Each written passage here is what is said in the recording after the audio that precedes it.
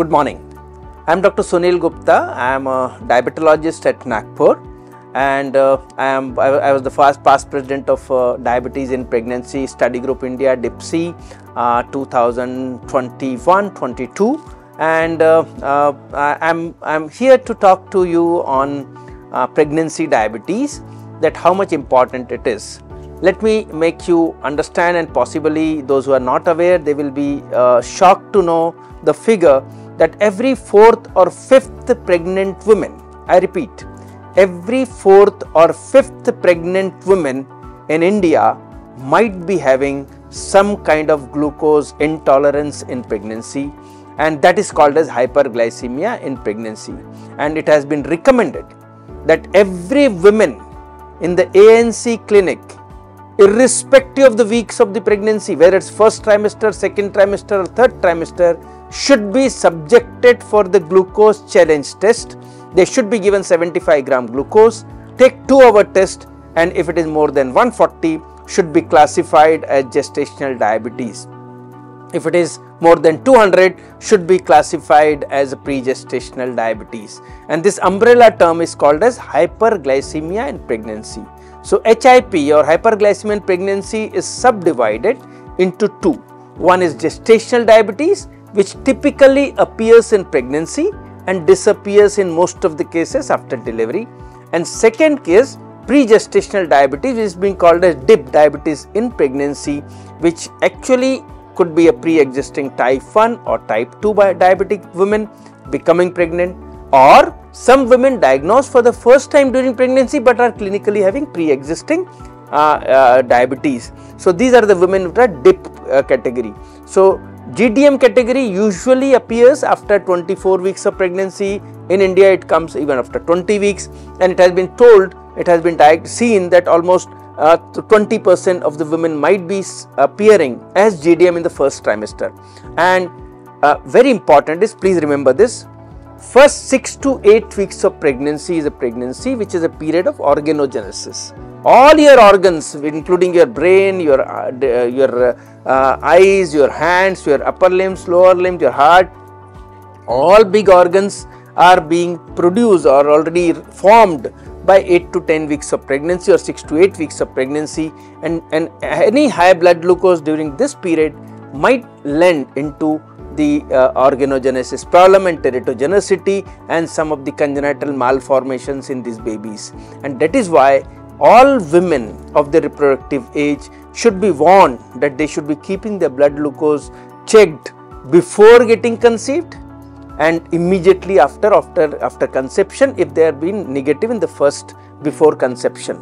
So gone those days that when we used to test women in the second and the third trimester. Now we should be testing in the first given opportunity, one. And if you have a positive family history, I'll appeal, though the recommendation might say something else, but I am telling you very, very seriously, please note it down, that every woman of a childbearing age, when they are getting married and with their positive family history, please check your blood glucose at the time of before you getting conceived, because we are seeing many cases who are being diagnosed as gestational pregnancy diabetes in the very first trimester, having pre-existing diabetes, and the things become difficult when your doctor says your HbA1c is high at the time of conception, and these women will have high risk of having congenital malformation. This is very, very important for every one of you.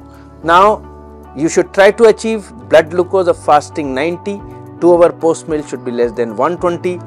Many of them will respond well, GDM will respond well to only medical nutrition therapy, and rest of them might need pharmacotherapy like insulin.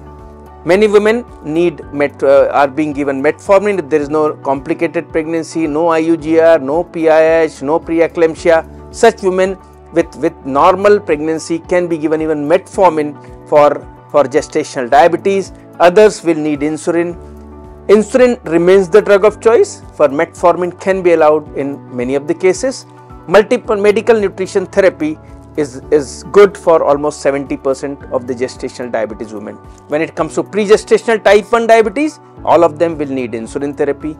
Pre-gestational type 2 diabetes, they also will need insulin therapy as a choice, but some of them may be given metformin in addition if there is high level of insulin resistance. What you want is good glycemic control at the time of delivery. Try to keep blood glucose between 70 to 120 at the time of delivery, and if you do so, the risk of neonatal hypoglycemia is reduced. After delivery, almost 90 to 95% of the women will become normal in gestational diabetes, and they will need to keep a follow-up as a postpartum case for prevention of diabetes in future. They should be motivated for breastfeeding. Breastfeeding is important for prevention of postnatal obesity and metabolic syndrome, and also good for the future of the baby who is born to these mothers. All type 1 and type 2 diabetes will go back to their original treatment, except that during breastfeeding again insulin remains the drug of choice, but few people, those who don't want to take insulin, can be given even metformin or glipizide as a drug for glucose control. Why insulin is the best drug in pregnancy diabetes? Because insulin doesn't cross the placenta. All oral drugs, they cross the placenta, and it might have a problem in the fetus if they are not safe. And that is why it's only metformin. And other countries, it is only glibenclamide is also being approved for its use after 24 weeks of pregnancy. But for this practical purpose, when it comes to pregnancy diabetes, first thing is every woman should be screened. If detected, put them on medical nutrition therapy.